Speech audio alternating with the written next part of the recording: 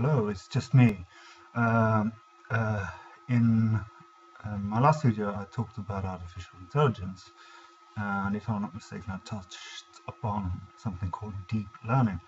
Uh, Deep learning, that sure sounds like something. What is deep learning? Well, what you have basically in artificial intelligence is something called artificial neural networks, or ANN for short.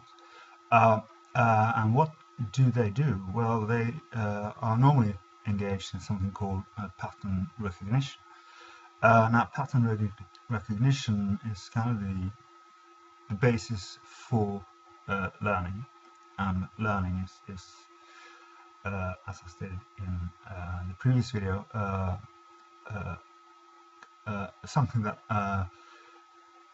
basically all kinds of artificial intelligence um, are about. As far as I know, there are kind of three main kinds of approaches to artificial intelligence.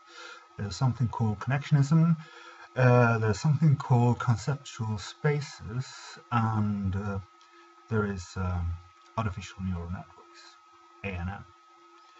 Now, artificial neural networks are supposed to be, pretty much similar to a human brain, which is supposed to be organized in terms of neural networks. You got it.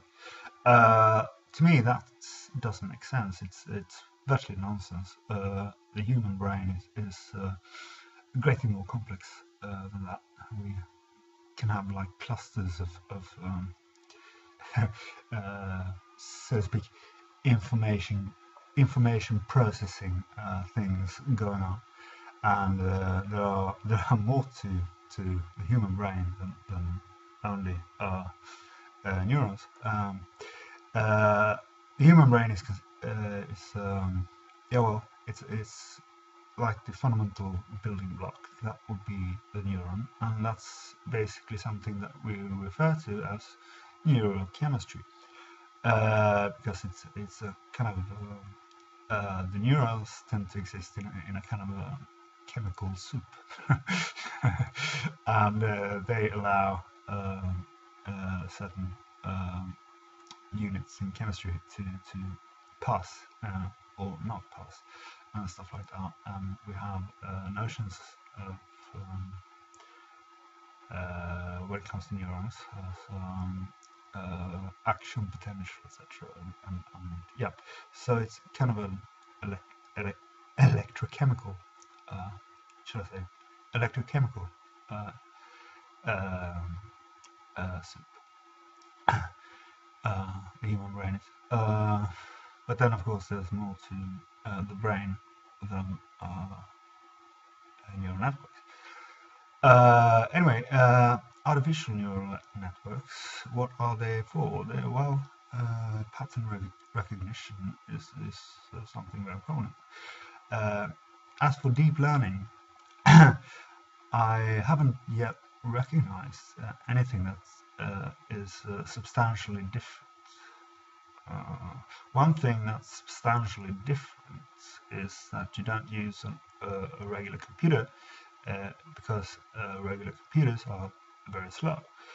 In order to speed up the process, you use smaller units like graphic cards and stuff, but that's a hardware issue, and it's very normal in the progress of things electronic, that it is a matter of hardware development.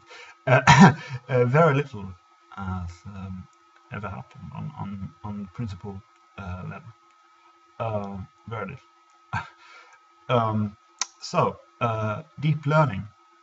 I think deep learning may have been originated or fueled by a number of papers, and what those papers were about was basically a kind of redesigning of artificial neural networks.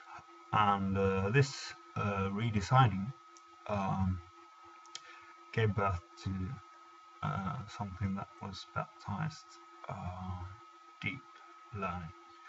Now, deep learning is, in principle, it's basically no different from NN stuff that were around back in 1990. You have a flowchart. That's very common in a computer based learning or programming. You have a flowchart, and I on this little shelf of mine, I do have a flowchart of a robot from MIT, and that flowchart is pretty elaborate. It is, but and so what you do basically is that you build up kind of layers of the very sophisticated flowcharts. And flowcharts are supposed to do kind of simulations of neural networks. That's what the flowcharts are about. So if you implement that in a kind of hardware, and you kind of build layers, then the more layers you have, the more intelligent, so to speak, this robot will be. And the more abstract, perhaps,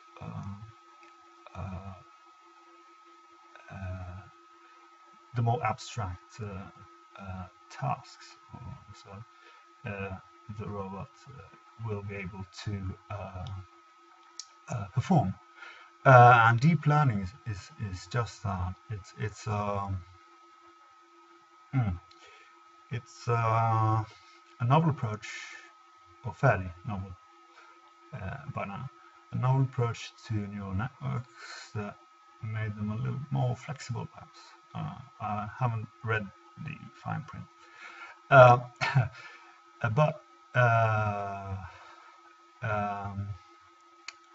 the results were very promising, and I've already stated, you don't use a computer, really. What you use is a smaller kind of hardware, and that is pretty normal in the progress of computer-based or electronic devices. It becomes smaller and smaller all the time due to a kind of refinery of the hardware. That's basically what changes, and that is exactly what people did with deep learning. They forgot about the computer and used on a smaller units instead. Typically a graphics card, an average one. And the reason for that was to speed up the process. And as far as I know, there has been kind of contests and stuff with deep learning machines based on artificial neural networks and conventional learning, so to speak, and deep learning apparently was a great deal faster and a great deal more precise or exact in learning or comprehending an image, and that's a very common task to test a machine. It's by way of recognizing an image. That's pattern recognition. Pattern recognition, so to speak. Sorry, in a nutshell. Yeah, I'm not going to say anything about connections, and I'm not going to say anything about conceptual spaces either. more than the conceptual spaces is something that's kind of in between connections and ANN, the two extremes. And conceptual spaces is also the most novel one.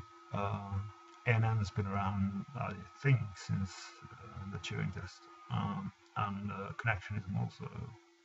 connectionism may be older, but those are the ones that I'm aware of. And yeah, that adds up to the grand finale. I'm going to talk about other things later on than artificial intelligence. So, yeah, if you've enjoyed this so far, I would, like you to stick around. Thanks.